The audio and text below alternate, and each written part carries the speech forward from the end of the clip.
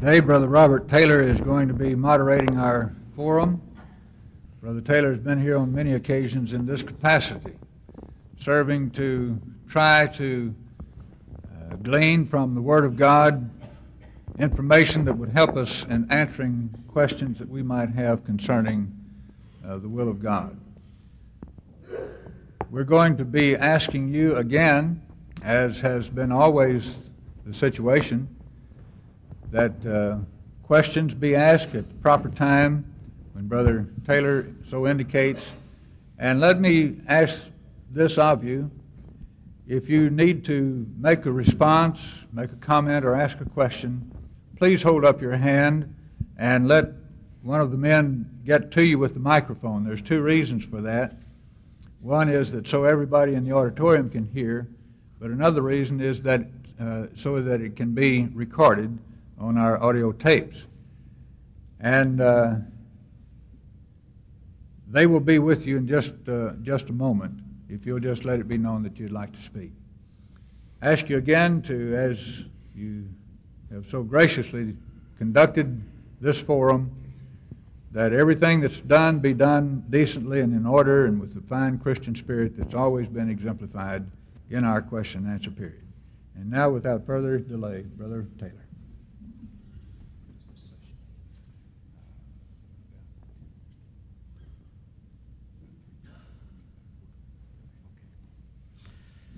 Thank you very much, Brother Eddie, and it's a real joy to be before you again this afternoon. I have deeply appreciated every invitation to chair this part of the program the last couple of years, and appreciate the confidence expressed in me and asking that I do it again. Sometimes some unusual things occur in connection with doing work like this. Back in December 1984, there was a preachers' get-together over in West Tennessee where I live, and two brethren were going to suggest differences of opinions that morning in two speeches. They called and asked if I would drive up and be the moderator for the open forum to follow both of those speeches. The morning I was to go up, I was talking to my wife at breakfast and telling her what the nature of the program was to be, and she said, "Now, how are you going to answer this or that or some other if it comes up?" I said, "Honey, you don't have to worry about that because the moderator doesn't have to know anything." And she's always been my quick-on-the-draw McGraw wit in our family, and she quickly responded, "Well, they surely have the right fellow in you then."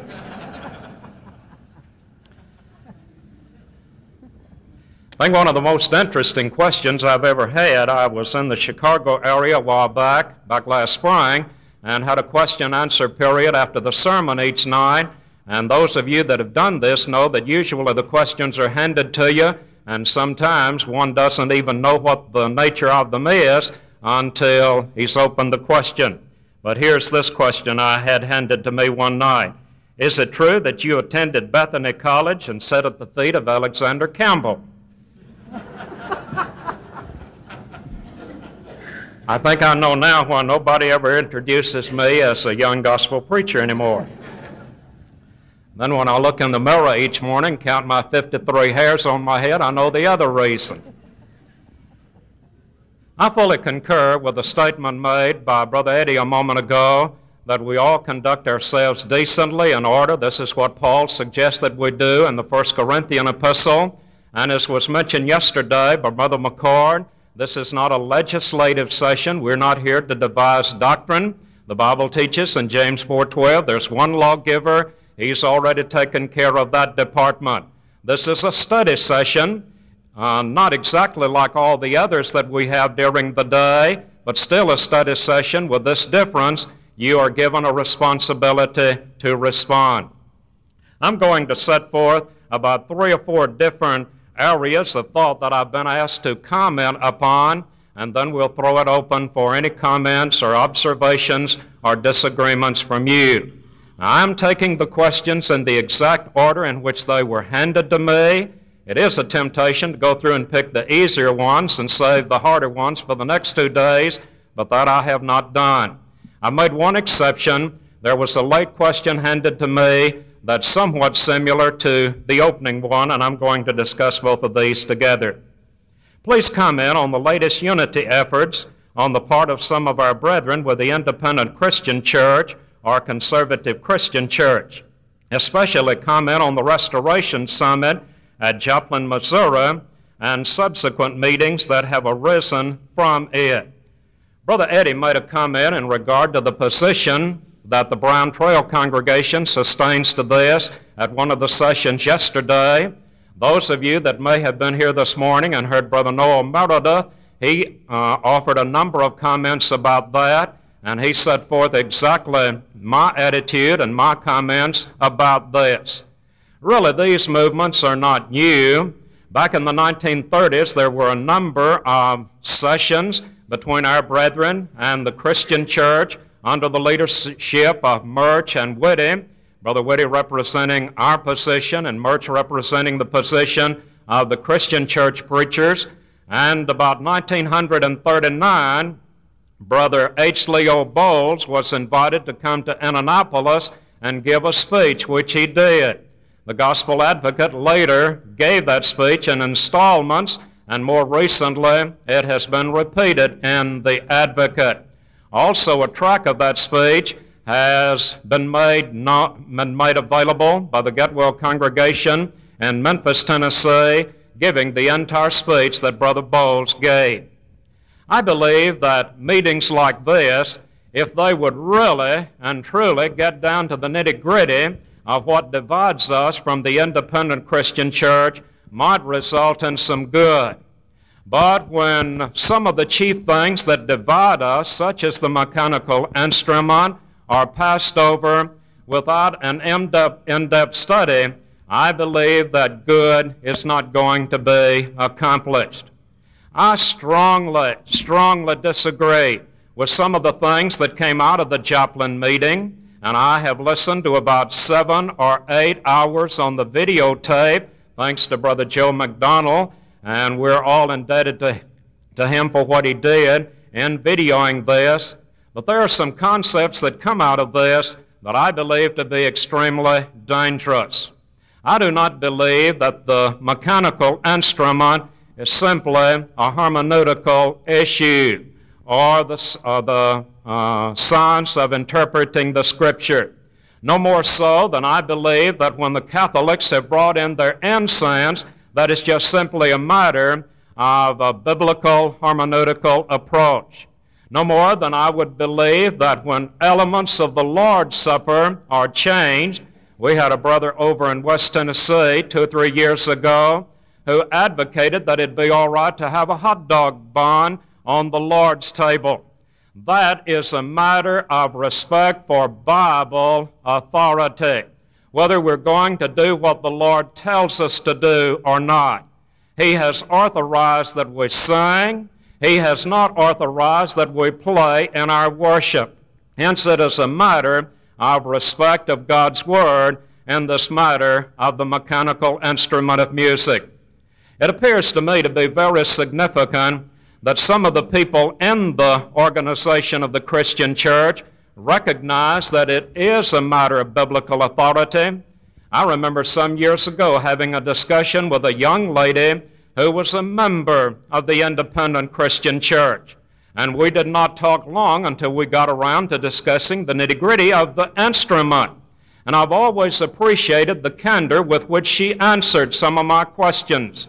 She said, I know, and so do my brethren, that there is no authority for the usage of the mechanical instrument in worship. Then listen to her next statement. My brethren and I use it because we like it. I think that's the reason that any of them use it. I never have believed they used it because David did. David did 100 things they don't touch base on. I don't believe they use it because they think it's going to be in heaven, or that one ought to employ his talents, because there are many other areas that they do not use their talents in a matter of worship. It is a matter of respect for biblical authority. Now, what about some of the subsequent meetings?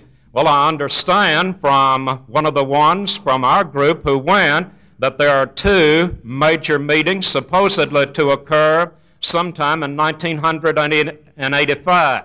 But also there are a number of what they call mini meetings. Brother Noah Meredith referred to this morning, as they have gone into various parts of the country and held different sessions. Now again, if they would get down to the nitty-gritty of some of the things that really and truly divide us, then perhaps good might occur. And I certainly don't subscribe to the attitude that we have been vicious and harsh toward these people. I've often discussed the issue of the mechanical instrument with these people and with others. And I try to be just as kind and gentle in discussing these matters with them as I would have them to be if the positions were reversed. Now, some of these 50 of our men who went out there, if they have been harsh in these matters and uncrosslike, then for that they need to repent. But certainly never repent for a willingness to stand up in behalf of the truth. I think it's rather significant, and this may have just a little bit of a bearing on some of the differences between us. We do not have a Christian church in Ripley, Tennessee. There is one in the northern part of the county, but several miles from where I live. We recently had a family move to our town. They moved from the Illinois area, and they are members of the Christian church. So far, they have attended our service one time. And one of the members in the family wanted to know immediately, do you people have anything in writing about what you stand for here? His next question was, I feel like the younger members of my family will be interested in knowing what you are planning to do for the young people. And he also brought me some literature from the congregation where he had been an assistant minister, and it is just filled with some of the practices of denominationalism. This was about Christmas time when they moved, and the bulletin that he brought and showed me showed that they were going all out in their so-called Christmas observances for that season of the year. Now another question along this same line that I'll go ahead and get before you. This question, Brother Taylor, would you agree that the failure to recognize and accept the authority of the Bible on the part of the members of the Christian church, which has begun to infiltrate the churches of Christ, is actually the result of a failure on the part of these people to turn from the sinful gratification of their own selfish desires to serve God, 1 Thessalonians 1 and verse 9. Well, I again refer to the attitude of the young lady who suggested, my brethren and I use it because we like it. I believe involved is this matter of the gratification of that which will be pleasing to us. And I might add that one doesn't have to bring in a dozen innovations in order for worship to be corrupted. David and the people who moved the ark in the Old Testament didn't have to violate every precept about its being moved in order to be in violation. But when they made a new ox cart, instead of conveying it upon the shoulders of the priesthood or the Levitical tribe, they violated the law of God Almighty. Noah, in the building of the ark of the Old Testament, would not have had to violate every precept that the Lord gave him in Genesis 6 in order to have stood in violation of God's will. And the same is true with any matter of Christian worship or anything else that is involved in our relationship to God. I have preached for years along the line that if a parent tells a child to do 5 things and the child does 4, the child has not been obedient to the father's authority.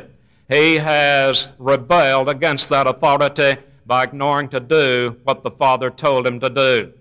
That's certainly true as far as Christianity is concerned. And then 1 or 2 other matters. In Deuteronomy 1 and verse 37, Moses makes a statement that lays guilt upon the people of Israel that rightly belonged to him. Why did this lie go uncorrected? Well, in the first place, I don't believe that it's a lie to which Moses refers in Deuteronomy 1 and verse 37. Let me say just a bit about the book of Deuteronomy. It in all probability is the last of the 5 books that Moses wrote: Genesis, Exodus, Leviticus, Numbers, and Deuteronomy, the Pentateuch. This book is composed of speeches that Moses gave in a rehearsal or a repetition of the law. Of course, a new generation has now come on, about ready to enter the land of Palestine, and the book is filled with a rehearsal of the law and much about the history of these people for the last 40 years. In Deuteronomy 1 and verse 37, Moses makes mention of the fact that the Lord was angry at me for your sakes, saying, Thou shalt not go in thither. Really, the guilt lay upon both Moses and the people that had more or less just frustrated him and protested to such an extent that, as the psalmist suggested in Psalm 106, verses 32 and 33, that the people even provoked God to anger, and they provoked Moses to anger, insomuch that it went ill with Moses, causing him to speak unadvisedly with his lips. If we go back to the origin of this sin, Numbers the 20th chapter and the opening verses, we find that the people had come to the waters of Meribah. Again, they began to complain because there was no water available for them before God miraculously provided it. As they had done again and again, they complained against God, especially chided Moses. You brought us into this land where there is no food, where there is no water. Been better for us to have been left in the land of Egypt. And so Moses, becoming evidently frustrated, impatient, along with Aaron, instead of speaking to the rock as God commanded him, he struck the rock. And so the people bear the blame for prodding him, chiding him, and Moses bore the blame for not resisting this and going ahead and not doing what the Lord actually commanded him to do. So really, the skirts of the people are not clean in this matter at all. They not only drove the Lord to anger, but also Moses to anger as well. One other question, and then we'll turn it over to you for any comments. Following the theme of good works or pure living, please discuss the pure religion of James 1:27 as it applies to spiritual morality. The passage says, Pure religion and undefiled before God and the Father is this, to visit the fatherless and widows in their affliction, and to keep himself or oneself unspotted from the world. The previous verse, I think, is of interest, because if a man think himself or seemeth to be religious, and bridleth not his own tongue, but deceiveth his own heart, this man's religion is vain. Hence there is a marked contrast drawn between vain religion, one that is empty, one that is minus profit, and then the pure religion that is described in verse 27. The pure religion is one that is pure in the sight of God. It is undefiled, that is, no blemish is attached to it. It is composed of benevolence and a beauty of a pure life. First of all, that one visit the widows and the orphans and their affliction. The word visit there means visiting from the standpoint of determining the help that ought to be rendered and being diligent in doing that. Of course, this passage has long been a battleground between us and some of those who are opposed to our helping widows and orphans, and now has descended into whether it's even right for the church from its treasury to help people who are not Christians. I helped Brother Noel Meredith in a debate in Mississippi, moderated for him on both occasions, in which we discussed this with two preachers who were of the persuasion that the church, as the church, can only help its own, nobody else. But really, this question touches the latter part, that is, remaining unspotted from the world. Well, to remain unspotted from the world is certainly a part of morality or spiritual morality. For instance, James tells us that friendship with the world is enmity with God, James 4:4. And John gives perhaps the finest definition of worldliness anywhere in the Scriptures, 1 John 2:15 through 17. Love not the world, neither the things that are in the world. If any man love the world, the lust of the flesh, the lust of the eye, the pride of life, and then he assures us that these things do not belong to the Father, they belong to the world. The world is going to perish, and so will the ones who give themselves over to this kind of life. To remain unspotted from the world is to remain in such a condition that the world does not contaminate us, that it does not defile us. And of course, the only way to do that is with a pure heart and a pure set of words and a pure set of daily deeds. Really, all evil, as far as we're concerned, originates within our heart, and if it's not put out, it'll actually develop itself into sinful words or sinful deeds, or usually a combination of both. Certainly, pure religion and undefiled is inclusive of a life of morality. And a person would be highly inconsistent to emphasize that we ought to be true and loyal to the first requirement, that is, visiting the widows and the orphans in their affliction, and then to be totally unconcerned about the manner of his or her life. Both of these are required. There's a principle set forth in the Bible that what God hath joined together, let not man put asunder. That not only applies to husband and wife in its initial context, but it applies to anything that the Almighty has linked together. And He has joined benevolence and a beautiful life of purity in James 1 and 27. And we can't practice just half of that verse and be acceptable in the sight of God Almighty. Oh, how greatly we all need all the help that we can have in this matter of trying to be a pure people, trying to be a morally minded people. Remember, Paul suggests in Romans 8, to be spiritually minded is life and peace, but to be carnally minded is death. Leads to separation from God here, and if not repented of, will ultimately lead to eternal separation. Now, I'm sure, I still have more questions, but I'm sure we've said some things to which some of you would like to respond. And let's be sure and honor Brother Eddie's request that if you wish to make an observation, hold your hand up, please, and a microphone will be brought to you about any of these matters. All right, if somebody will get to Brother Foy.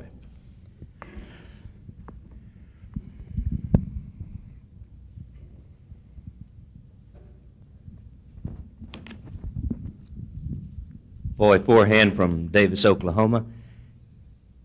I don't know very much about the summit meetings. Before we moved from here back in the fall, at the preacher's luncheon, some men who had been there came and some things were said that were, to my way of thinking, rather outlandish.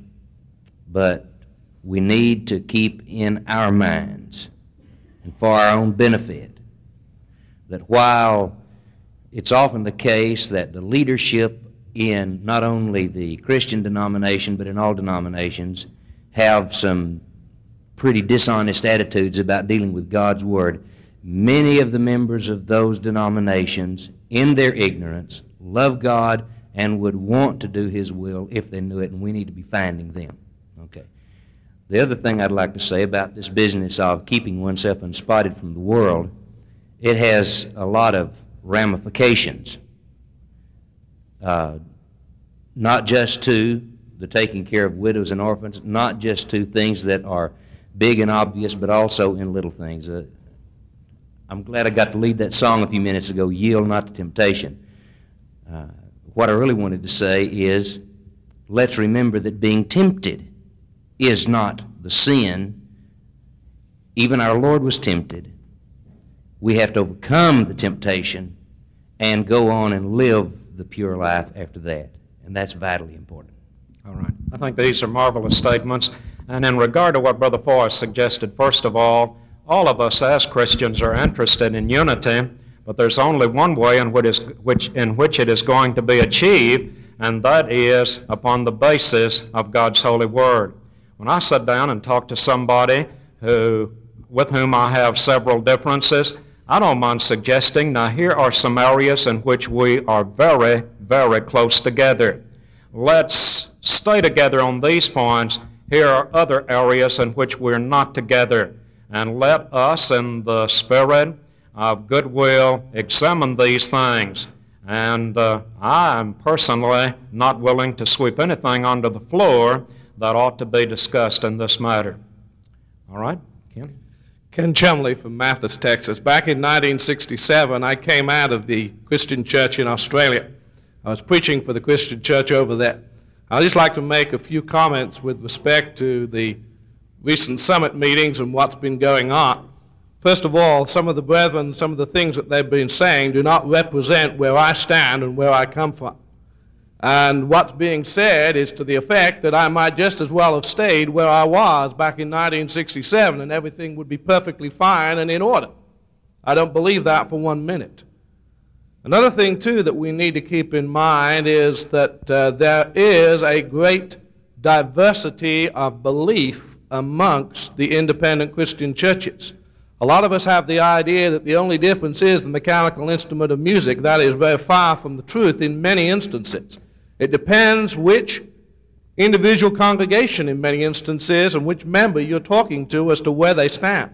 Some it may be only the instrument, but in others it may be almost anything else that you care to name.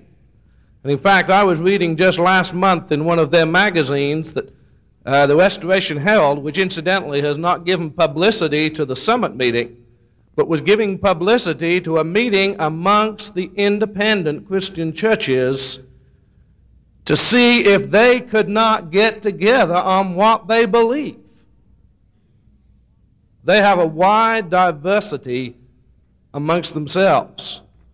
And if there's any idea of merger, where do we go? What do we merge with? Discounting the instrument, just for sake of argument. Where do we go? There's so many things. You mentioned about Christmas and some of these other things that they tack on. They have women elders and preachers, and they have changed. I was just reading in that same magazine about changes that have occurred in Australia since 1967, that it's completely different to what I knew back then. And one other point. Let's not get the idea that they are getting soft on the instrument. Last year, about the fall of '83, I believe, there was a series of articles in the Restoration Herald by Victor Knowles on instrumental music called Trumpets in the Temple, which I responded to, and that was published in the Restorer. They are still standing firm on what they believe in many instances. And for brethren to give ground where there's no place to give ground on this issue is a very serious matter. We need to rethink and restudy and go back to the book. My feeling and my belief has been in all of my preaching experience in this country that the reason why we face a lot of the problems we do today is this matter of authority has not been taught. And when it's not been taught, then you open the doors to a little thing, and a lot of other things come in. We are heading in the same direction today as happened at the turn of the century. The actual item is not the instrument this time. There are a lot of other things that are being done. The family life centers and things of this nature. And what we're getting into again is we're ignoring the authority of the Scripture. And I would plead with brethren, we need to preach more lessons at our home congregation on the authority of the Word of God, the first principles of God's authority. I found so many people that have been members of the Lord's church for years that do not know why we do not use mechanical instruments. And that's sad. It's not only sad, it's dangerous. Thank you. Thank you, Brother Ken. I think we all ought to give careful attention to a man who has been among them and came out. Over in the area where I live and preach, we have a man by the name of Dan Goddard who preached for a number of years for the Independent Christian Church, and he has currently begun a series in the Firm Foundation. One article I've already read, I don't know how many he plans, but he's talking about some of the differences between the Independent Christian Church, with which he was formerly identified, worked for some of their big congregations, and Churches of Christ.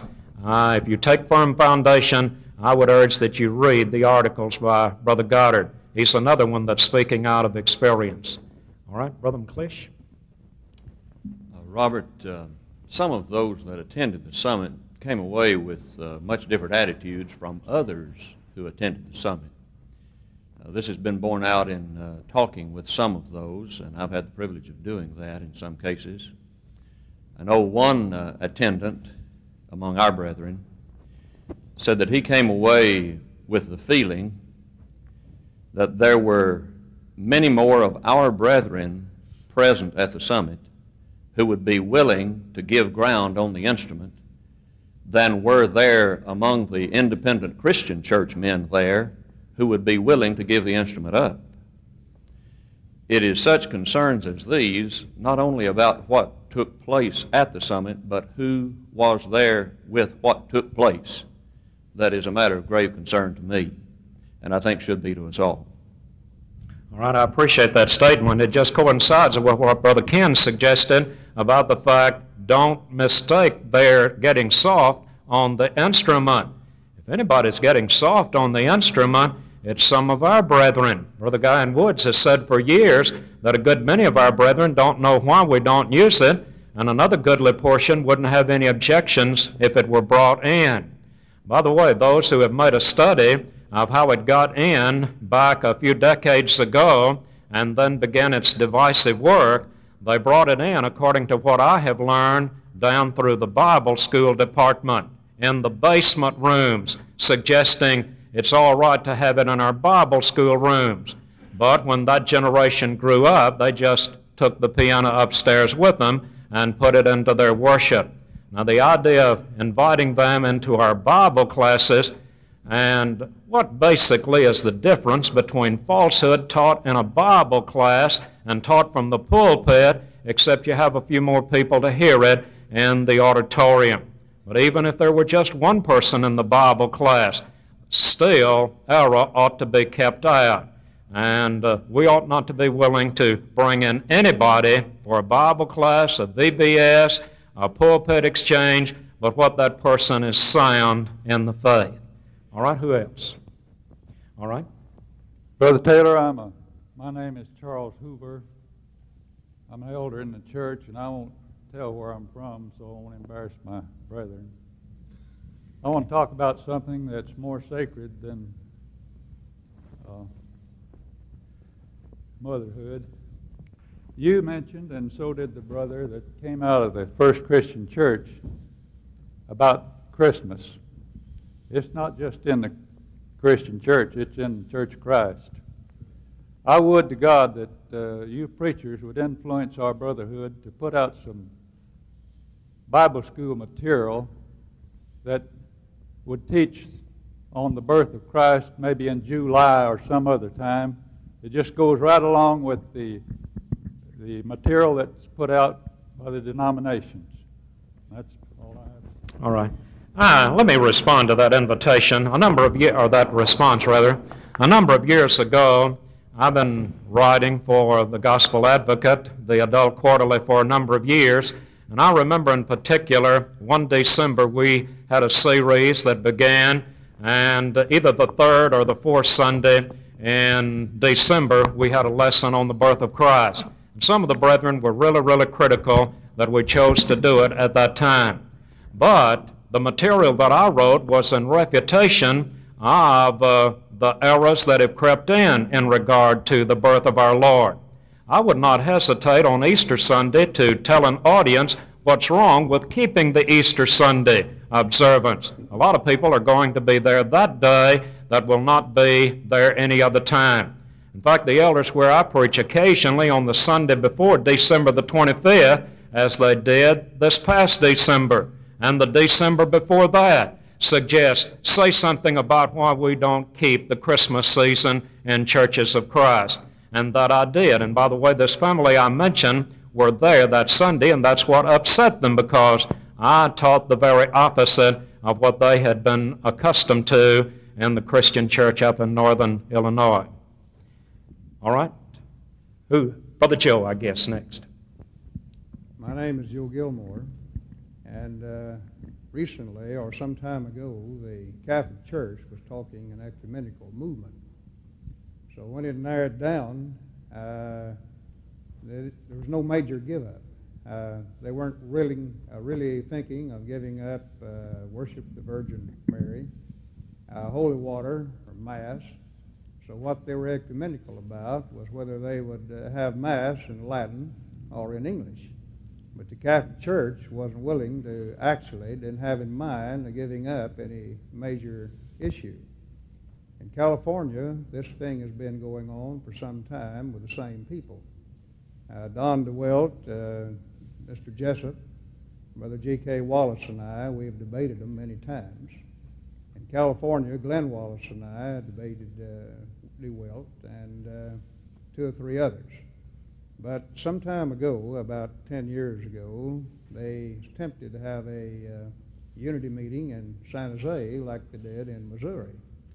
This is the headquarters of the Bill Jessup and the Don DeWilt school in that day. But they had a meeting, so I was mowing the lawn, and one of the elders of the congregation where I preached came by and wanted to know if I was going to the meeting. I said, meeting? I never heard of one. He said, well, the Christian church is meeting with a lot of the elders and ministers of Church of Christ. And they're having a banquet. I said, how did you know about it? I said, well, how did you know about it? He said, well, we were invited. So I think everyone really intended for me not to come. I don't think they want to end it in one day. And so he said, get dressed, Joe, and said, let's go. So I went down with him. Good banquet. We had a Texas preacher by the name of Jerry Riley. I think it'd come out that way.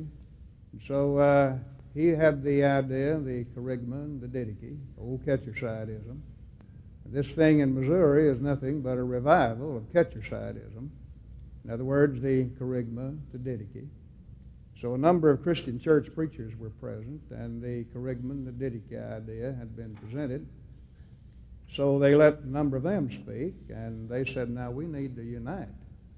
There's so many immoral things, and we need to unite to fight immorality. Amen from everybody, including most of our brethren. So after the speeches, they opened it up for questions. So I was the first one to ask the question. So the speaker had said that instrumental music was like circumcision. So we shouldn't fight over it because it doesn't make any difference. It's like circumcision. So naturally my first question was, I have a passage of Scripture that says circumcision is nothing. Now where is your passage that says instrumental music is nothing? Well, at that, I had the whole floor. They no longer addressed their chairman. They aimed all questions at me. So Melvin Weldon, the man in charge, the chairman, kept trying to say, well, Gilmore's not even on the program. He says, address the chairman. So all questions were addressed to me. And so the idea came up that there are no forms in Christianity. So I brought up the thought of the form of doctrine. Then transform and conform and all of these various forms. So finally somebody got up and made a motion that we adjourn. They kicked me out, and I've never been invited since. So a knucklehead can break up one of these things. Sure can. By the way, about this concept of his, never been invited again, one of our brethren who attended that said when he got back home to Tennessee, and I've listened to the tape where he said this, that he had been invited to address the Ozark Bible College in their lectureship this next month, or in February. I think he's to give 3 speeches. His attitude is, I'm thrilled to go. I'd like to go and talk to those people too. One lesson on respect for Bible authority and not stop short of making application to some of these matters. Number 2, why the instrument is sinful. And then number 3, the real grounds of unity between the two groups. I'm reminded of something that happened to a great preacher of the past over in Tennessee. Brother R.V. Coffin studied under Brother David Lipscomb around the turn of the century. After Brother Coffin began to preach around 1900, he was invited by one of the Christian churches in Nashville to come and speak for them. He was young, inexperienced, had great respect for Brother Lipscomb, didn't know exactly what he ought to do. So he went to his old teacher and he said, Brother Lipscomb, I've been invited to come and preach to the Christian church. What would you advise that I do? Brother Lipscomb said, Brother Cawthon, go and preach the gospel. You won't be invited back. He did. He wasn't. Thank you, brother. Got one more here.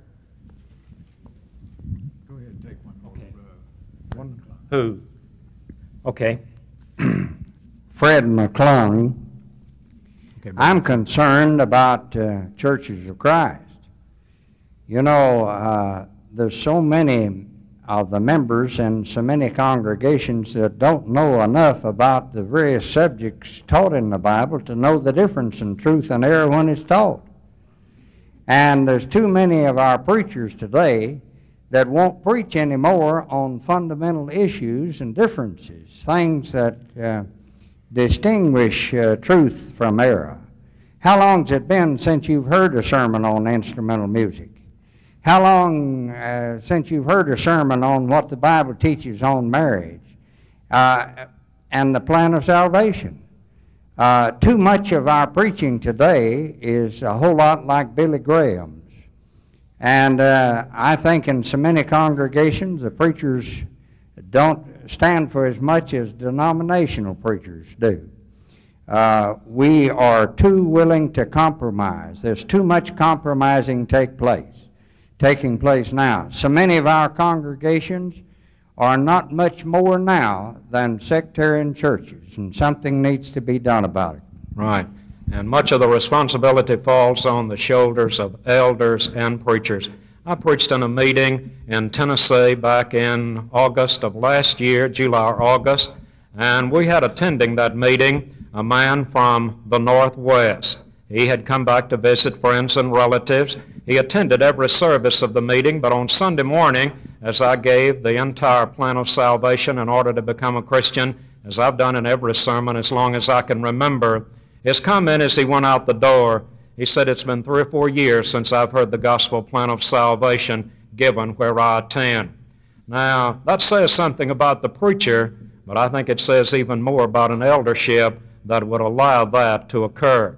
Another lady who formerly worshiped where I preach at the Ripley, Tennessee Church of Christ, she moved away from us to another part of Tennessee, and soon after she got there, they had a meeting. If I were to call the name of the preacher who did the preaching in the meeting, most of you would know him. But she said he used practically no scripture during the meeting, never did give the plan of salvation. At one point, the song leader suggested before they led the invitation song one night, I think it'd be a good idea for us to give the plan of salvation, and he gave it to the congregation. That's a sad commentary when that occurs among us. And elders who allow such to go on are going to answer for it, and preachers who fall for that kind of soft approach are going to answer for it also. Brother Eddie. Brother Taylor. Okay, then. They permitted me one more little statement. What Brother Joe Gilmore said about the Catcher Cityan connection with Don DeWelt and some of the others perhaps needs a little more massaging. I think it was significant that in the summit, number one, the first paper, one body that came out, which is a merging effort paper, if I understand it correctly, published by Don DeWelt, edited by Victor Knowles, had a featured article by W. Carl Ketcherside in it. Number two, although Brother Bowles' tract was picked up and was ridiculed publicly by Brother Cloyd at the summit meeting, packets of material were put together by Don DeWelt's publishing company, made available for those who attended the summit, and there were 4 items in the packet, 3 of which were written by W. Carl Ketcherside. That says something about their intentions on fellowship. It says a great deal.